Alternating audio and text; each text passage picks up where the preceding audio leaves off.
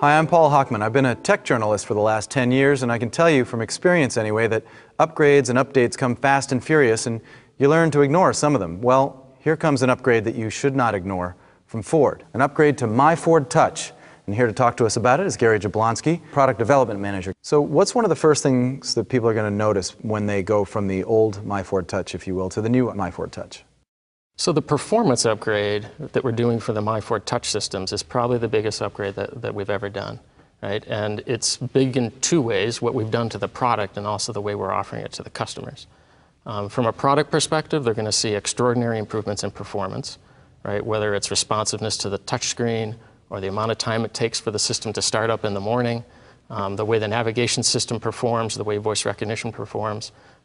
We have found ways with software technologies to be able to increase the speed of the system really across the board. And the other thing from a product perspective they'll notice is a significantly freshened and changed user interface.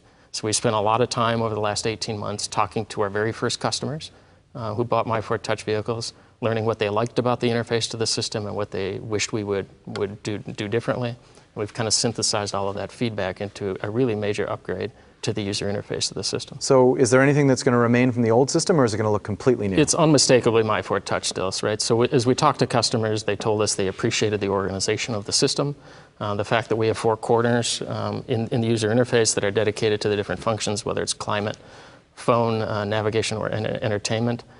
They appreciate the color coordination, so when you're in the different functions, the touchscreen is color coordinated, and the instrument cluster in front of the driver is also color coordinated.